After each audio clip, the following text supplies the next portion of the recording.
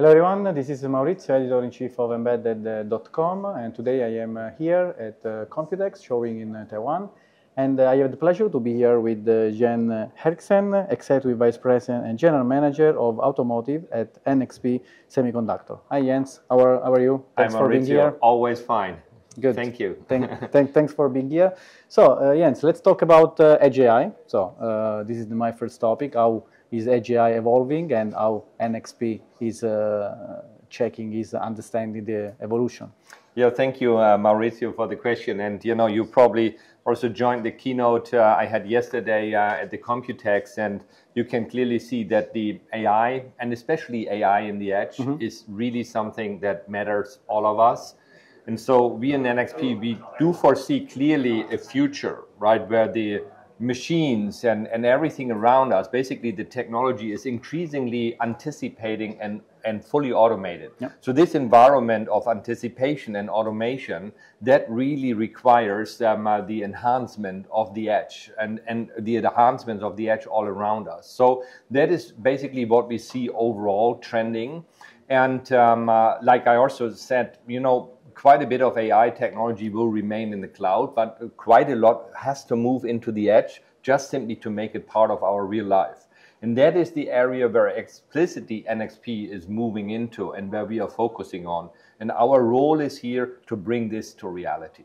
So that really requires the hardware, it requires the software, it requires tools. So we consider ourselves as a solution provider to help to bring really the AI to reality, especially at the edge. Good, indeed. Let's analyze specific industry shift, key industry shift, emerging trend that you see for the next months, for the next times, and how is NXP positioning itself to lead? Yeah, absolutely, clearly. I think the industry is increasingly digitizing, right? So that is what we are seeing. And if you drive innovation these days, you need basically two things. You need software and you need semiconductors. And this is where we are positioned pretty well because we are increasingly also combining both. And what we basically see is, and now I speak largely from an automotive perspective, this digitization basically means that the car, the vehicle, and also in other areas, the entire applications are increasingly defined more from a software perspective. So you need increasingly also more central compute power where you are then separating the functionality from the hardware and run it centrally on the central compute. But then this is not enough. If this is really an application that's connected to reality, you need the network, the connectivity, you need the power management.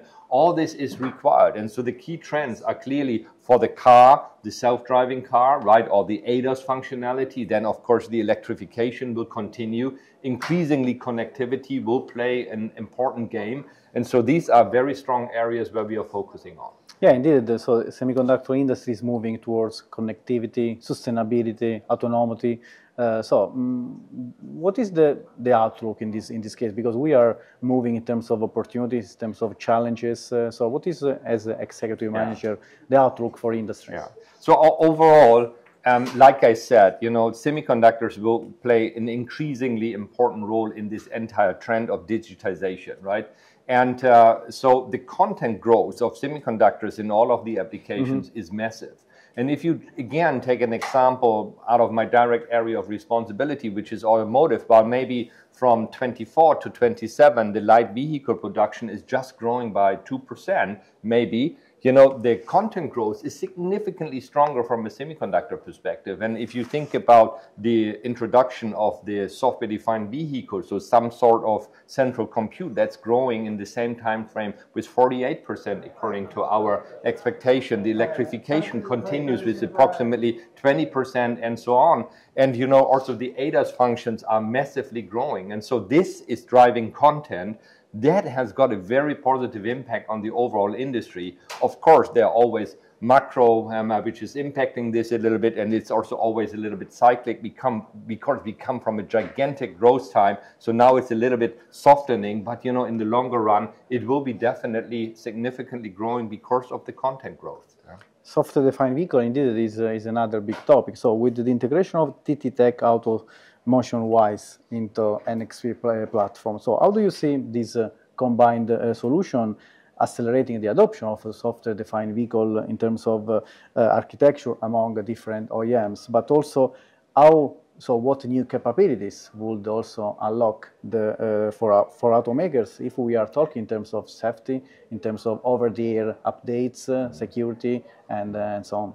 Yeah, I think you touched a very good point. You know, originally, from a semiconductor perspective, we were focusing on hardware, right? Mm-hmm. But like I have said, you know, hardware is not all you need. You need basically a combination of hardware and software. And so the TTTech acquisition is really a very visionary move from our perspective to complement our hardware solutions by software. So this enables us to really step up to become truly a solution provider and understand the requirements from the customer much better. And so now, like I said, also the hardware we develop needs to be defined way more from a software perspective. So, and this is why we are really needing this insight from a software perspective, because the complexity of integrating these systems, bring the hardware, the software together and manage all this complexity is a real challenge for our customers. So this is a key element of our CoreRide platform, where we have the processing platform, the data and the energy network, and the software, so that we really pre-integrate the software into our hardware solutions to really become